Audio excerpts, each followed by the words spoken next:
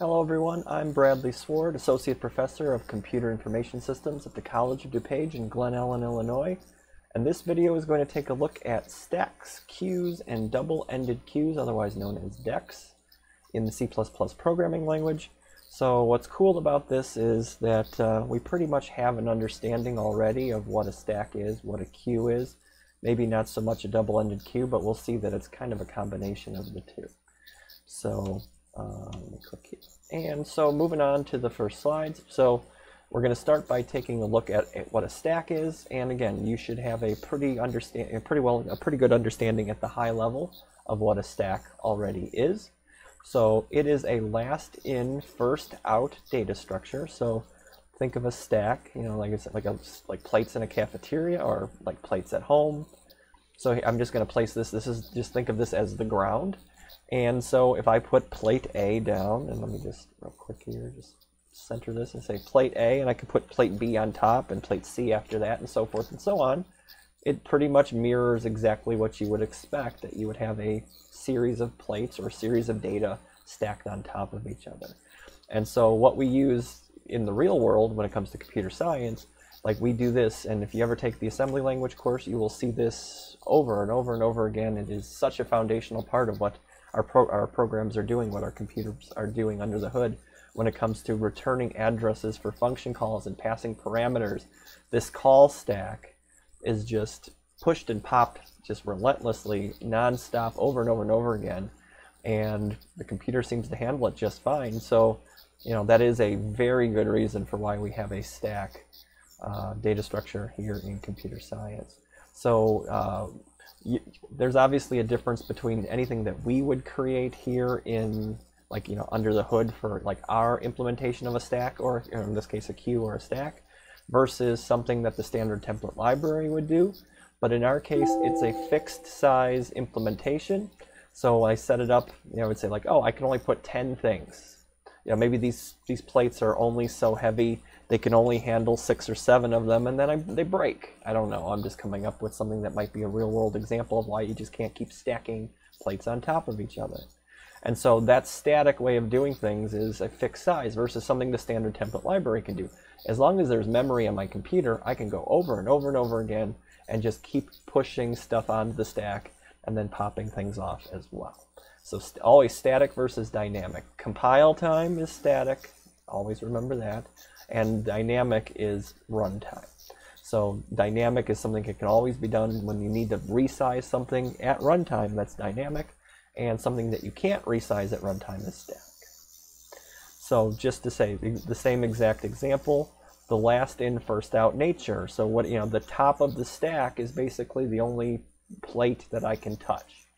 So in the real world, you could probably go in and grab and pluck one of them out, and I do that all the time for plates and things like that in my cupboard, but you can't really do that. This data structure doesn't allow for that. So the last in, first out. So the first in is the last out, right? Because it takes a lot of effort to get this down to get to the last element, but it's real easy just to grab the first one because that was the last one I put in. So we're going to see, and this video is only going to cover the high-level understanding of this, and there will be supplemental videos that take care of the lower level details of how to do this in pure C++. So we're going to see that all of these data structures today are what we call adapter classes, and that means that we can take data structures that already exist, in our case either the vector or maybe a linked list, things that we haven't necessarily talked about, but we can use those data structures and kind of adapt them to suit the need of what a stack is and what a queue is and what a double-ended queue is. So we don't have to reinvent the wheel so much as we have to take the existing data structure and just jam it around so that it works for whatever it is we're trying to do with that data structure. So push and pop, definitely something, right? Like pushing is very similar to what I would do with my call stack in that assembly language example.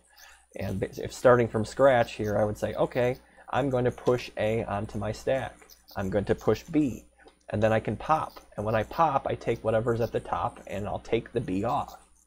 I mean, very commonsensical stuff, right? Basically taking whatever the top plate off is a push, putting a new plate on, taking something off is a pop, putting something new on is a push.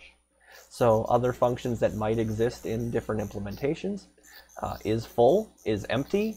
You know, is empty is basically is there a non-zero number of elements, and is full would be, you know, basically however many size elements I set aside when I started this thing, have I used them all? So pretty simple stuff. And again, pushes and pops, push, push, push. We've already shown this, and then pop, pop, pop.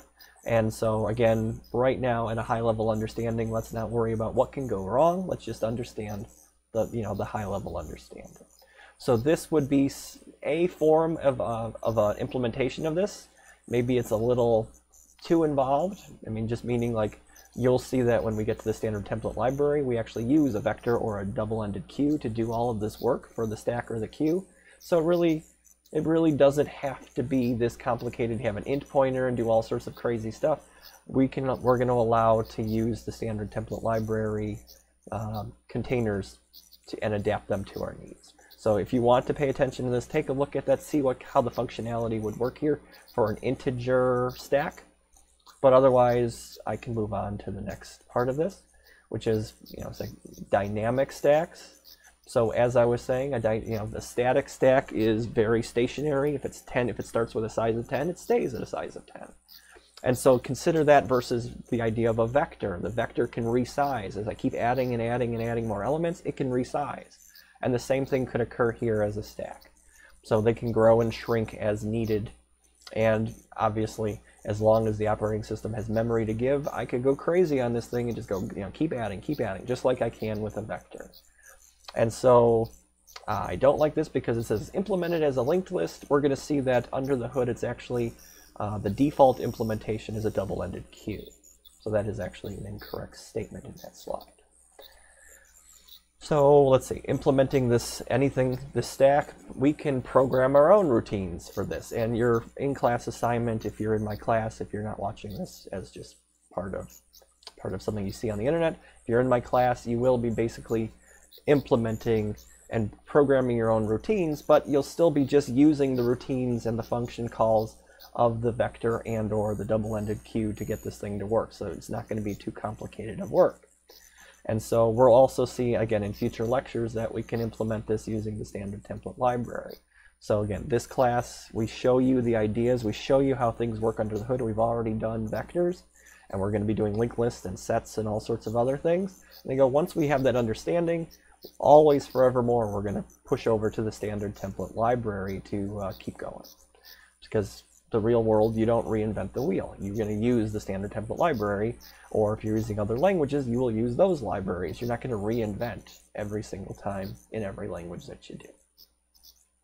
So again, we'll save this for another time, but here, you know, so if you want to take a look through this part, I'll just kind of talk real fast that, of course, there's a whole interface, and it's very similar since it's standard and it's templated and it's part of the library, that you'll see a lot of similarities and just a few differences when it comes to how the syntax and how the thing is architected. So again, we don't have to worry about all of this so much. I'll just kind of go through it. So that's how a stack works. And so now a queue. So I can think of, you know, I can kind of think of a queue slightly differently here, or I can think of it, you know, stack uses gravity basically to hold things down. But I can think of something like this as a queue. A queue, you know, let's just think of it as a line. You get in line, right? Like, and so it's first in, first out. The first person in line at the grocery store, when it's time, you know, the next person gets to go. So if this time around I go, I'll put A in. Let me center these things one more time. So I say, okay, A goes in first, and I guess we're just presuming everything's going, you know, normal left to right here. So this is the first one in, and I go, oh, I'll add a B, I'll add a C, I'll add a D, I'll add an E. And in this case, if I'm using a static size, I'm full, right? Just coming back to the same example. But anyway, so since I'm here, you go, oh, okay, A was the first in, so if I wanted to pop the first one off, it would be the A. So it's a complete opposite when it comes to the, you know, last in versus first in. So, you know, people in line at the theater box office, print jobs sent to a printer. Yeah, basically the printer handles things as they come. And so if, you know, if someone prints 600 pages, yours usually comes right after page 600 because, you know, you are next in line and it's handling the customer in front of you. Just like, you know, just like things in real life too, right? If you just went to talk to someone at the bank or something like that, like it's the same exact thought process. But ultimately everything is the same when it comes to implementation, because it's using the same double-ended queue or vector data structure under the hood. So if we created our own, we would probably create something more static, just as we're at least when starting out the implementation of the thing, and then turn it maybe a little more dynamic, a little more flexible, a little more awesome as we made this thing, you know, made this thing more complex. But dynamic variable size, and again, it's not necessarily, you can make it implemented as a linked list, but the default is actually a double-ended queue, at least in the C++ language. So what do we have here that's a little different? So, you know, so now instead of just looking at the top every single time, I actually have two things to maintain. So coming back to this example, I have a front and I have a rear. Because this time around, instead of everything going from the top of the stack when it comes to, you know, pushing and popping, the pops come from the front and the pushes go to the back. So there's a front and a rear. We like to use back when it comes to the terminology and the syntax of the API. And they like to use the terms NQ and DQ, and I don't necessarily care for that at all. Push and pop is what's fine with me. You know, push something to the back of the stack, pop something from the front of the stack. So we're saying and so it's, if I use a double-ended queue, all I do when I pop something off the stack is I just move everything kind of over. This line could move over if you think of it moving over. And again, we'll talk about the double-ended queue here in a couple minutes. So if it's new to you, it's new to you in this moment, but it won't be new to you in a couple minutes. But like a vector, if I do eliminate from the front of a vector, remember, I have to copy everything else over, and that takes time. So that's why a vector is not a great first step toward using, you know, what data structure do I use when I'm creating a queue? It's not a great one to use. For a stack it is, because if I'm always pushing and popping to the back, yes, nothing else has to be modified as I'm pushing and popping. But if I'm popping stuff off the stack here as a vector, I absolutely do. So NQ, DQ, that kind of stuff, we've already kind of talked about this, kind of considered this here in this example. So let's see, double-ended queue, keep on going here. So let's see, okay, so this is exactly what I was saying. When I'm removing an element from the queue, everything kind of else has to shift over. And again, that's all dependent on the data structure. If I'm using a linked list, no, I don't have to worry about that. If I'm using a double-ended queue, I don't have to worry about that. If I'm using a vector, I do have to worry about that for the example I just gave a minute ago. So just saying, like, what are the solutions to this? Use a better data structure is usually the, you know, is usually the answer to that kind of question, rather than reinventing the wheel and creating all this functionality, all this complexity for something you don't really need. So they have the same idea. They're using a queue of integers, and so they have an integer pointer that's holding a dynamic array under the hood. They're keeping track of a front and a rear and all that kind of stuff. And again, we'll talk about this later on in another video. And so here is the full header file for this queue class, int queue. So NQ, DQ is empty, is full, clear, you know, same deal. And so, you know, and you know, that kind of stuff. The basics of what we would need, and again, covered in another slide. So dynamic queues versus static queues. So again, we haven't talked linked lists. That's a fun one. So don't miss that lecture for sure when that one pops up. So, you know, say it can be implemented using a linked list. You know, say we will see that it's not, but we will see also that, you know, like a linked list would be a good effort here because of the way that deleting and pushing and popping elements from the stack doesn't affect all of the other elements in the stack like a vector does. So let's see, we can program our own routines. I mean, this is very, I mean, I think this is exactly the same slide, just this word is different from the stack example. So we can also use the standard template library implementation. And again, once we understand the concept of what's going on under the hood, we will 100% shift over to using the standard template library moving forward. Okay, so now we understand a stack, we understand a queue, so what is the difference here between a double-ended queue and a normal plain old queue? So DEQ, I don't know why it's not DEQUEUE, but it probably is because it's really complicated. I already screw it up enough times when I'm trying to spell this thing out. So double-ended queue, DE, double-ended queue, a double-ended queue. It has member functions to NQ and DQ. And so that's what's cool about this is because it's double-ended, you can choose if you want to push and pop from the front, push and pop from the back, both, neither, whatever. Well, neither makes no sense, but one or the other. So you can choose how this thing, almost like an accordion, how this thing grows one end and shifts the other. And versus a queue, obviously, where it's only one-sided, right? In the way that I can't push and pop from both sides anytime. When I push, I put it on the back of the stack. And when I pop, I take it from the front. So slightly different, but other than that, the same ideals.